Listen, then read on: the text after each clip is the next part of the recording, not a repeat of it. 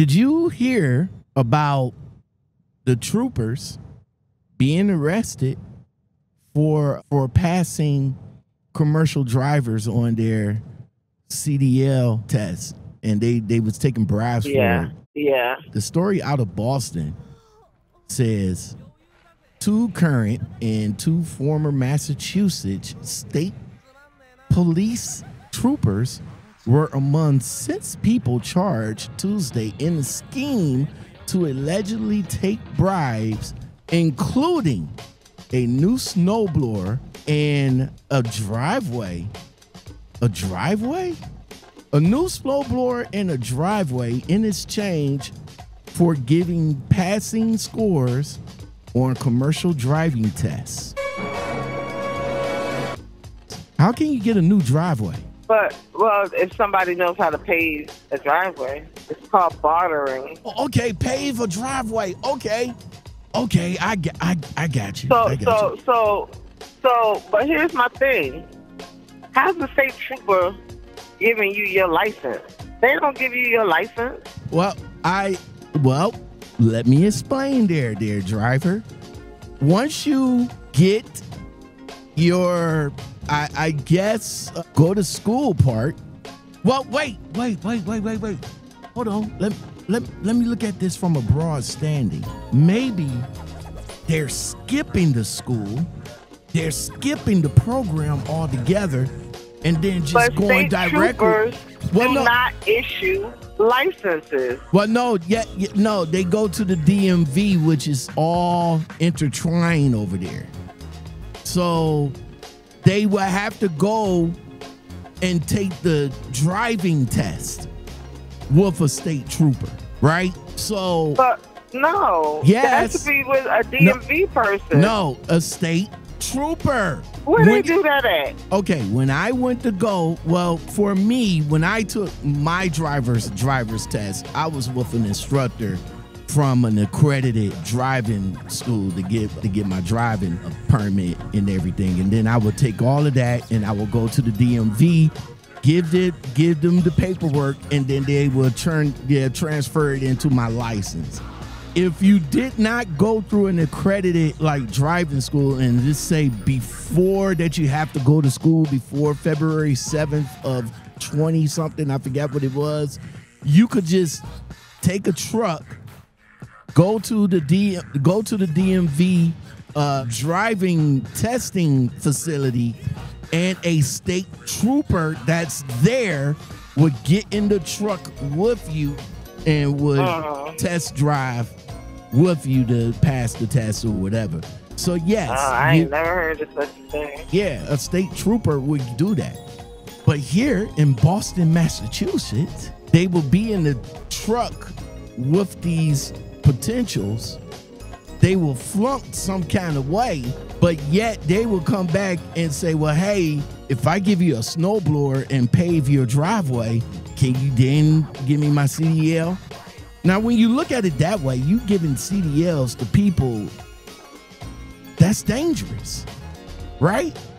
You giving the CDLs to unexperienced drivers that literally got in the truck maybe for the first time when they went to come and drive with you.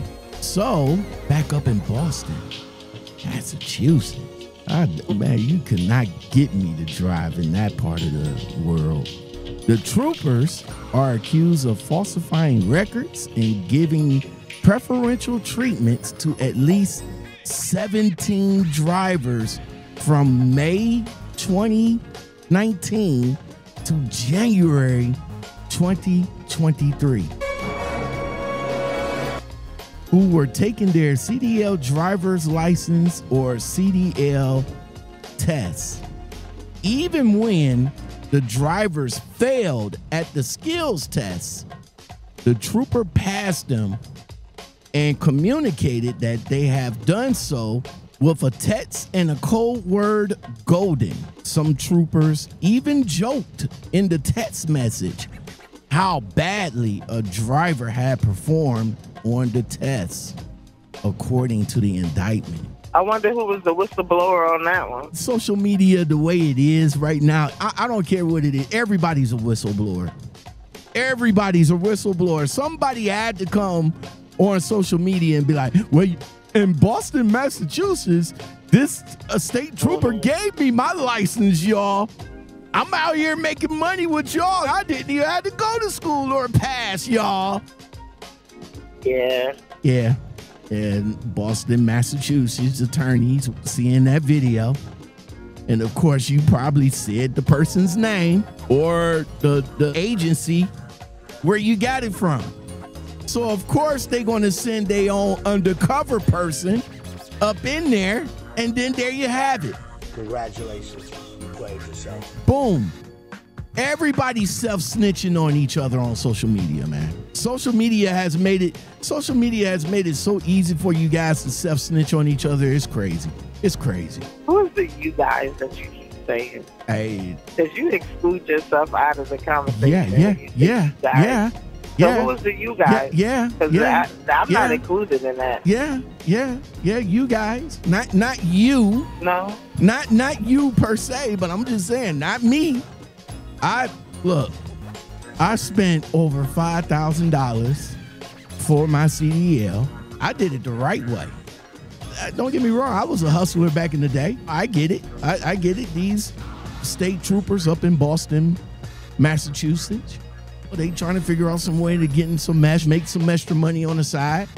And they did that because I'm sure they didn't do this just for a paved driveway and a snowblower and some landscaping deal. I'm sure they got money out of the deal too.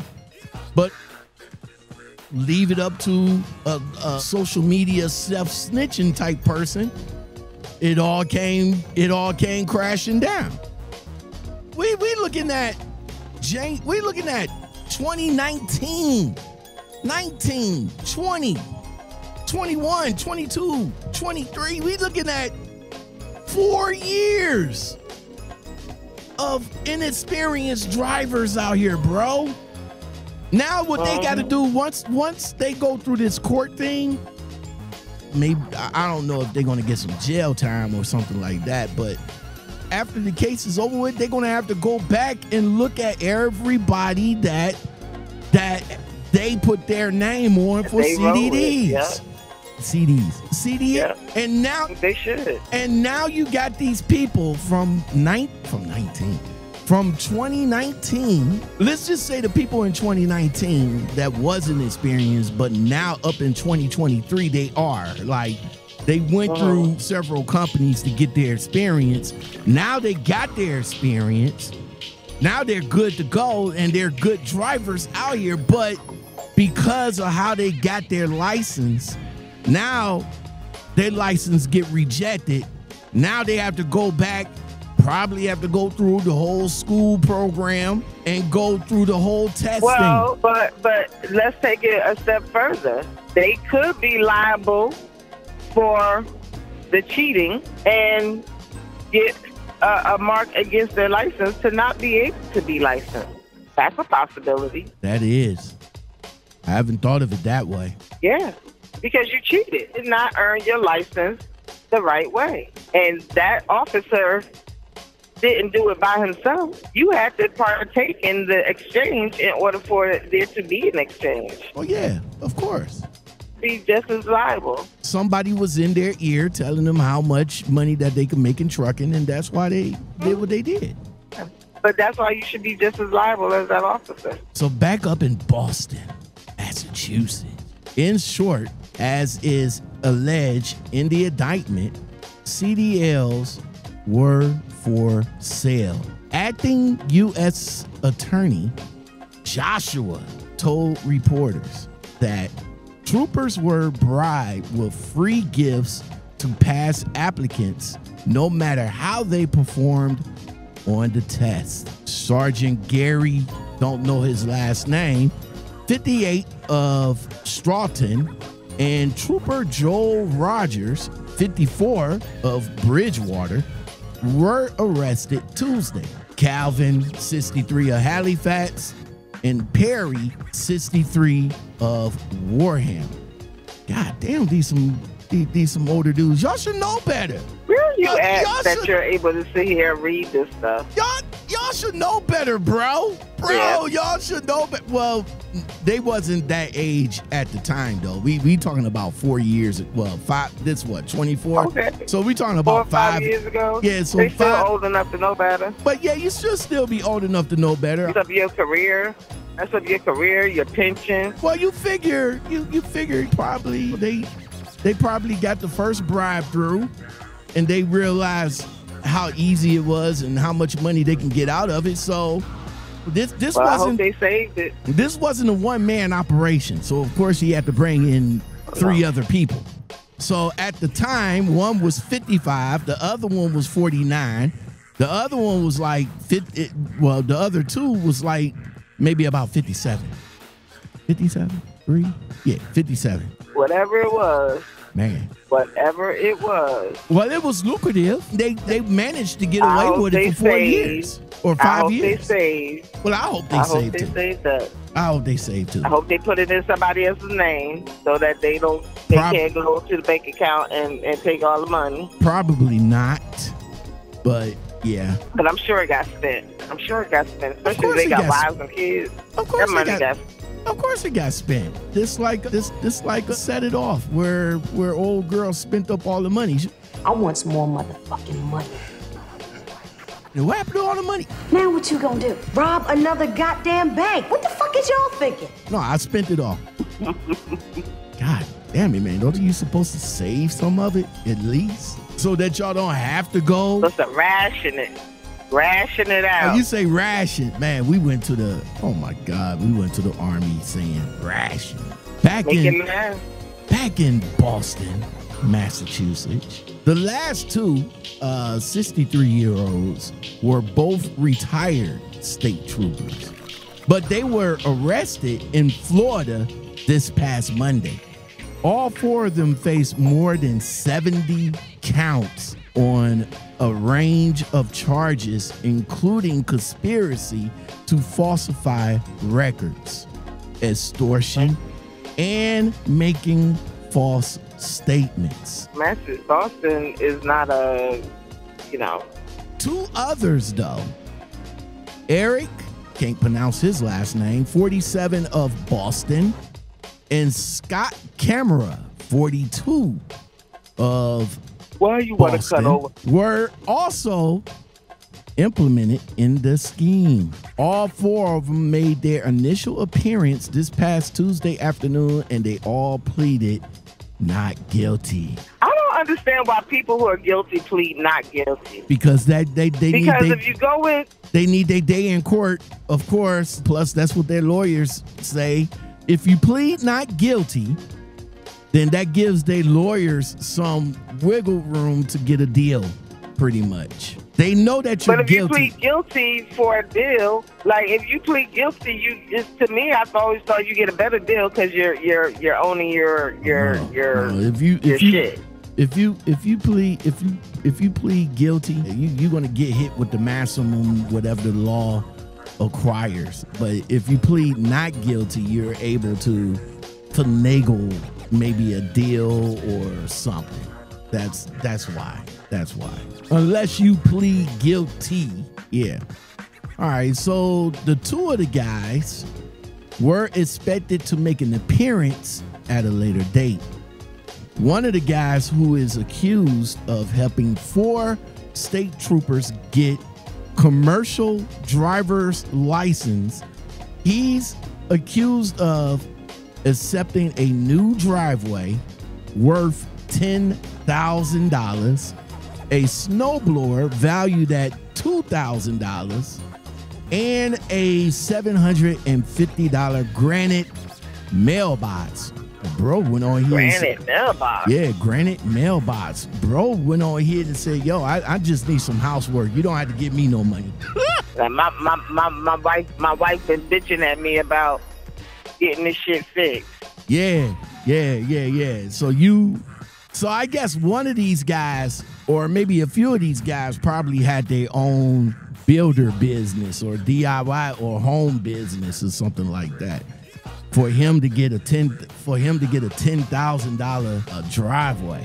Yeah. Back in Boston, Massachusetts, this person says, let me be clear.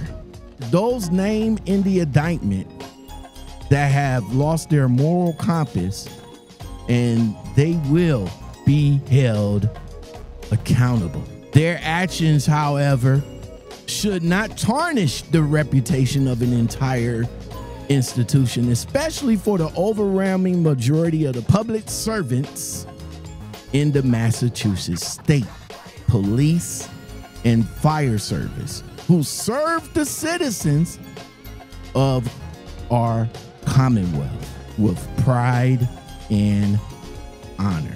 Brian Williams, the president of the State Police Association, said that they were disappointed to learn about the indictments. As the newly elected president of the association, I take these allegations seriously and urge everyone to wait until a thorough examination of the facts is public in order to ensure that the case is adjudicated in a fair and impartial manner.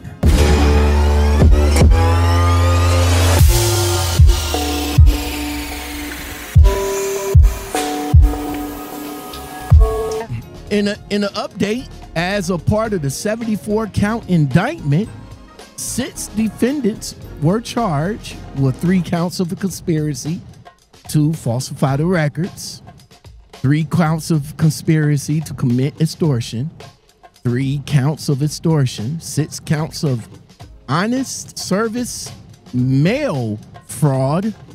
Ooh, mail fraud. That's federal. 31 counts of falsification of records and 27 counts of falsification statements and 1 count of perjury. Somebody lied. Somebody lied. In short, as the allegations in this indictment, the CDLs were for sale and troopers were bribed with free goods to pass the applicants, no matter how they performed on the test. Of course, the defendants reportedly used the word golden in a message as a code to them passing. Okay, so now that we're all caught up, the state, or let me rephrase that, back to Boston, Massachusetts, where the state has now identified 26 individuals who were given the golden ticket without passing the skills test as a part of the scheme. As of Thursday, February 1st, Massachusetts Registry of Motor Vehicles announced that, drum roll, that all 26 individuals had their CDL privileges revoked. Downgrade. And this is after years, because this been going on since 2019.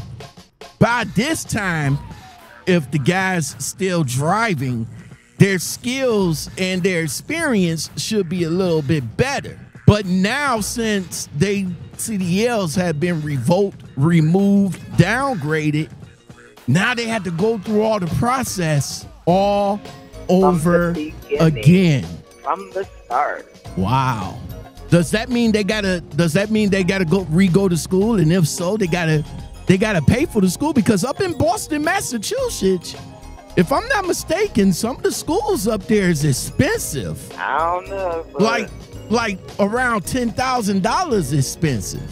Jesus Christ. If they want to keep driving, they gonna have to do it the legit way. Wow, 26 individuals are no longer permitted. That serves them right. Are no longer permitted to drive or operate a commercial vehicle, and their license have been downgraded to a Class D license. They are unable to obtain a commercial driver's license in the future. Ooh, without going through the proper channel. Man, they just pulled the rug. And what was this, 5 years? Oh my God. Suppose the company that they're driving for probably had maybe like 2, 3, maybe 4 of them guys, and all of a sudden 25% of their workforce has been cut. Where you get 25% from? I'm just saying. Don't throw out random numbers. Stick to what you know. They can't take the test. They can't retake the test, and they're not able to drive or operate any commercial vehicle. Wow, that's crazy. That's what you get. Start comes to life. The RMV is not aware of any motor vehicle crashes of the identified 26 individuals after obtaining a commercial license at issue. But that still remains to be seen because they still have more investigating to do, I'm assuming. Yes, they do. Yes, they do. Because if they do find that any of those 26 individuals have been involved in any form of DOT reportable or any other type of reportable accident, especially if it includes another vehicle, they might get to go to jail with them popo. Levy's office is still working to identify other CDL holders who may have been involved in the bribery scheme. So if you think about it, it's quite possible that any drivers who were signed off by any of those officers could have worked for a company that is now closed, and may be working elsewhere. They could have gone to a school, possibly, that may no longer be open. So it's gonna present a little bit of a challenge. But the one thing about the DMV is you can track them down. As long as that license is valid, you're gonna track them down. That's what that DAC report is all about. And if the companies report like they're supposed to, they'll be able to track them. Man, 26, and maybe more. Maybe more. But as of right now, they identified 26 of them, and man, that's your whole livelihood. Your CDL is your livelihood when you really think about it. But if you were willing to risk your livelihood to get a CDL the wrong way, then you should have done so knowing that there could possibly be consequences down the line. They did something wrong. They consciously did something wrong. Therefore, anytime you do something wrong, you should always have in the back of your mind that someday this might catch up to you. And when it does, you need to be prepared to suffer the consequences. They didn't. When you think about it, they thought that it was a good idea. No criminal thinks they're going to get caught. Well, no criminal ever thinks they're going to get caught. A good criminal, a good narcotics agent, should have narcotics in his blood. What, are you going to smoke that? Nope, you are. Feels that he don't get caught, but somehow, some way, somebody self-snitched or somebody happened to say a name and that name just have a domino effect. That's what that name does. It might have a domino effect. I don't feel bad for none of them involved. Considering what most drivers have to go through to get their CDL, to find a job, and to be able to stay out here on this road, I don't feel bad for them. Should have did it the right way. You say should have did it the right way. If I got to do it the right way, you should have to do it the right way. Big G's got it locked.